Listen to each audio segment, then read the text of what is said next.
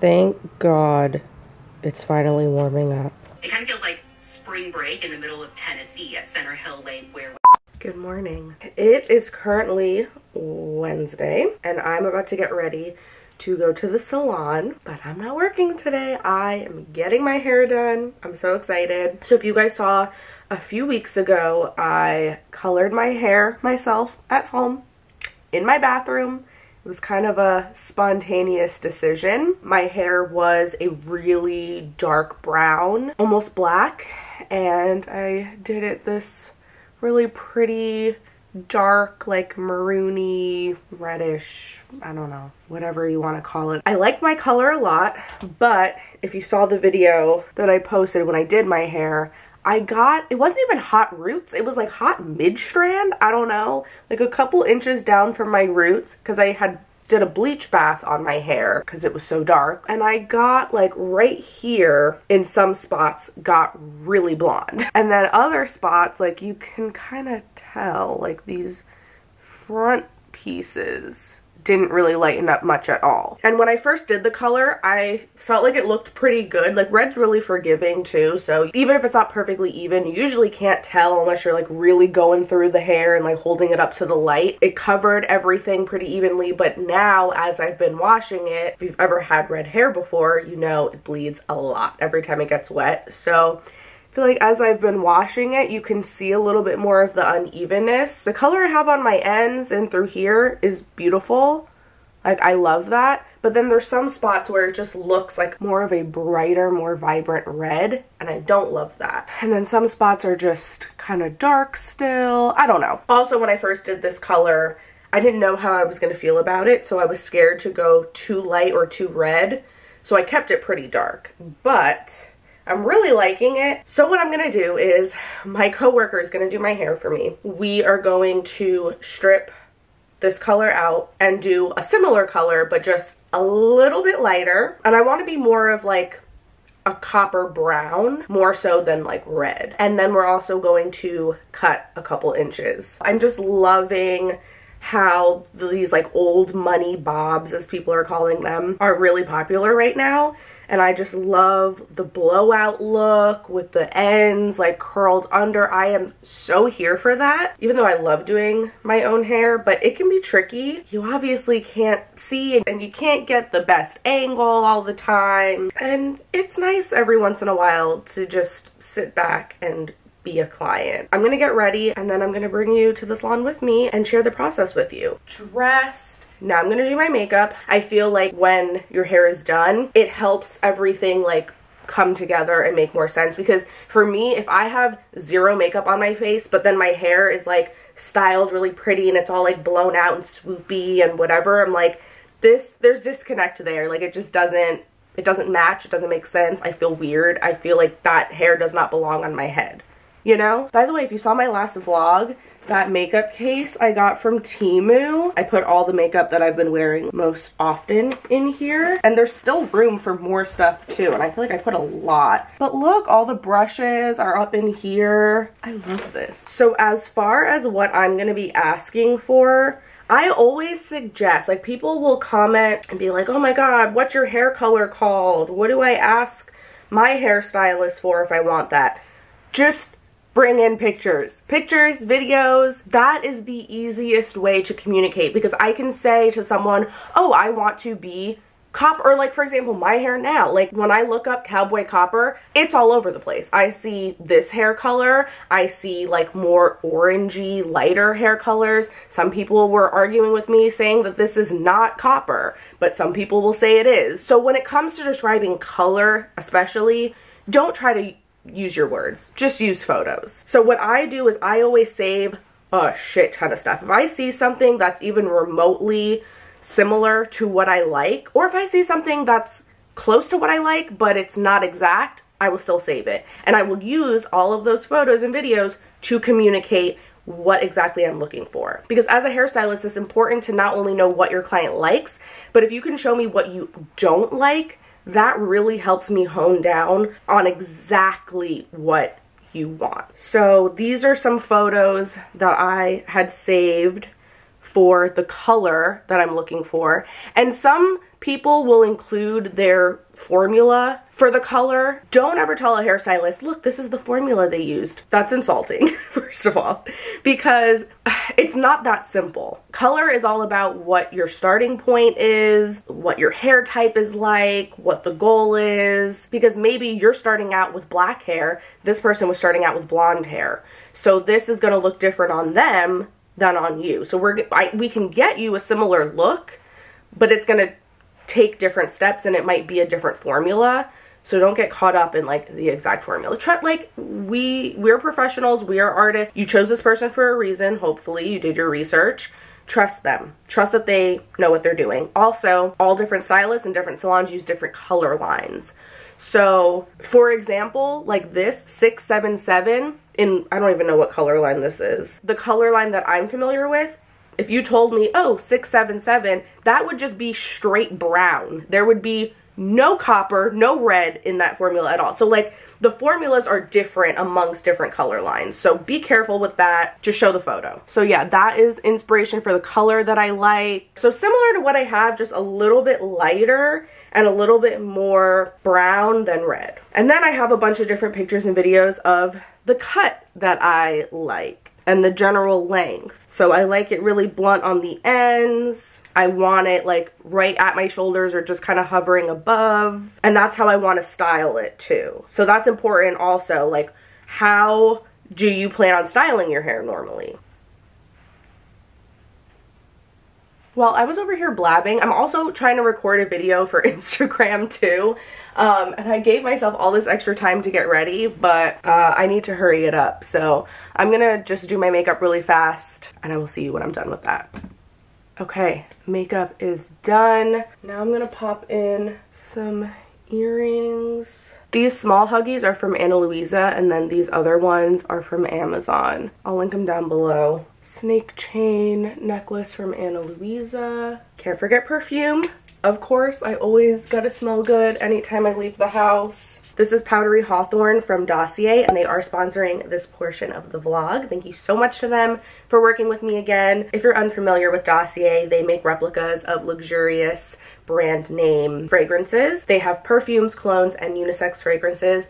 They also now have reed diffusers and candles for your home, so your home can smell just as good as you do. And I've been wearing Dossier perfumes for years now, and when I tell you, I get complimented on my scent every time I leave my house. No exaggeration. All the girls at work, they know I'm there somewhere because they can smell my perfume, and I love that. But because of how frequently I wear perfume, I'm not about to spend $200 or $300 on one bottle. Like, that's just, it's not gonna work for me. So that's why I love Dossier. Their perfumes start at $29. This one in particular is a replica of the Tom Ford Metallique, which originally retails for around $200, and this one was $29 from Dossier. So it's like, come on. Same high quality, same lasting power, and I'm telling you, this one stays on me all day. So if you guys want to check out Dossier for yourself, I will have a link and discount code in the description. You can also now buy their perfumes in store at Walmart, so definitely go check them out, and thank you again to Dossier for working with me on this video. Do you want anything from Starbucks? You always gotta look out for your people, especially when they're doing you a favor. And I also got my AirPods. I'm gonna bring those so that way I can edit some Instagram reels while my hair's processing. And I also packed myself a lunch, some like chicken rice with vegetables. I'll see you at the salon. Could I please have a venti brown sugar oat milk shake and espresso? For the record, I like never come to Starbucks anymore, but I have stars that I'm gonna use, so I mean, if my coffee's gonna be free, I'm gonna come here and get it. So I am going to explain to you guys everything that we did. So we started first with a Malibu CPR treatment.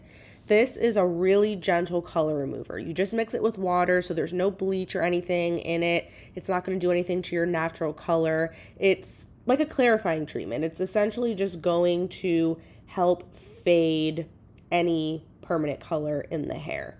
So we left that to sit under heat for about 45 minutes to an hour while I just enjoyed my egg bites and my coffee. And after we shampooed that out, this is what my hair looked like. So you can see way less red and just a lot lighter in general. It really softened up the color. So from here, it was time to lighten my hair. So she went through and just kind of picked out the pieces of my hair that still looked dark, and then anything that was lighter, she left out. She just did a full head of back-to-back slices, basically. We used very low developer, though. We just did 15 volume, I believe, and just let it sit as long as it needed to. And you can see here, this is what my hair looked like after bleaching it. It still felt really good. That was the most important part, but it was looking very orange, which is good. That's what we wanted. And then after that, she went through and just did a bleach wash on my roots and any areas towards the top that were still dark. When she did the foils, she avoided that area because of the banding I had previously.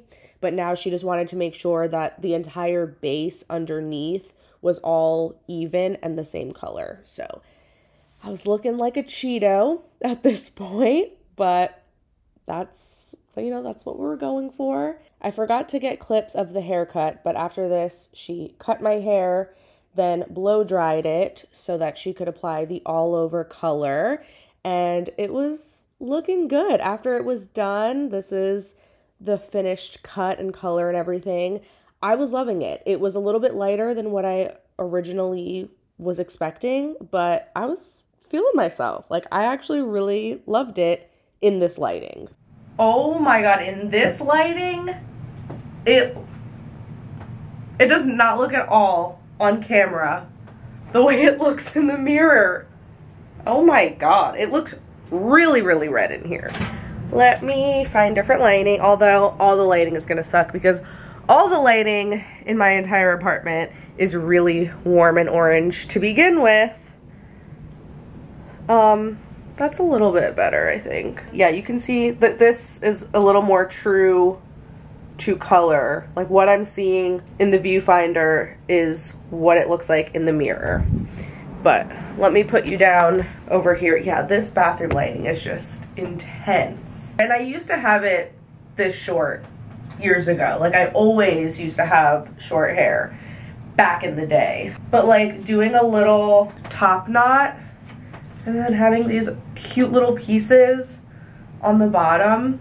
So cute. Oh, it feels so good though to have the hair off my shoulders and off my back. And as far as the color, originally my inspiration, as you guys saw, was more of a brown, like a coppery brown. And we both were a little bit nervous about it coming out too dark or too brown, because then we felt like, oh, well, that's gonna defeat the whole purpose of everything we just did. I can always go darker and I can always go more brown, but to go backwards, to go lighter, to go more copper is more difficult. My hair feels really good.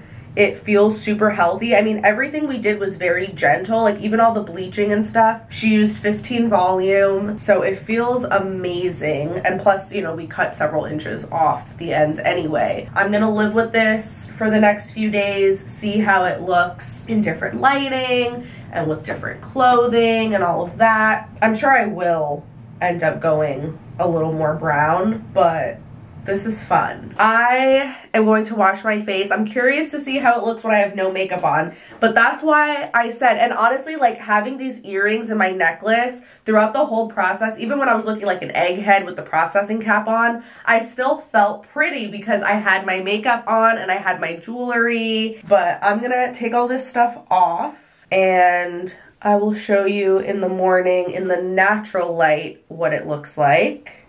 Good morning. I wanted to show you my hair in natural light. It's very red.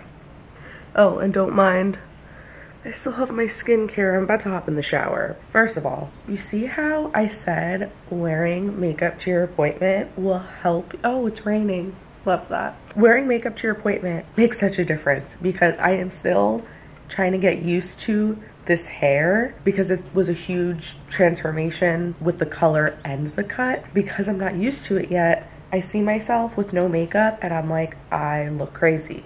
This looks like a wig. I look like a clown. But yes, the hair is very red, and as you can see, there's a few spots throughout the ends where the color didn't grab as well, so it looks a little bit uneven. I knew we should have added more natural to the formula, but I don't know, it's hard in the moment. And when we were in the salon, like in the salon lighting when it was dark out, it looked like perfection. I was like, oh, okay, this was exactly what I wanted. And then obviously like looking at it in different lighting at home and in the natural light, I'm like, oh, okay, no, that is like very far off from what I wanted. Not saying that the color is bad, it's just not what I am going for at this point in my life. Like right now, I just want something that looks more natural. But the thing with reds is if you're not a red color specialist, which I'm not, neither is my coworker, they can be a little bit tricky. Like it's tricky to formulate the perfect red that's like red enough but not too red and looks natural, but it's not too brown and not too light, not too dark. It's all like a learning process, and I feel like that's the best way to learn. That's how I have learned everything, is just through trial and error and experimenting and like playing around with my own hair. Especially when you're getting a color correction, you might not get the perfect exact color that you were wanting right away after the first session. Sometimes it takes a couple sessions, and it can take multiple steps and multiple hours to get what you want. So I'm going in today. It's 2 days later. I am going back to the salon in a little bit, and we are just gonna do one more all over root to end color. We're gonna add some more natural to the formula. I'll share what we end up doing. So that's the plan. I will bring you to the salon, and then I will show you the final hair. I'm so excited. But this color, like, look, like in this lighting, it's perfect. This is like exactly what I want it to look like. But then once you step out in the natural light, it's like, oh, no, no, no. I'm gonna go hop in the shower and get ready. That's the one that,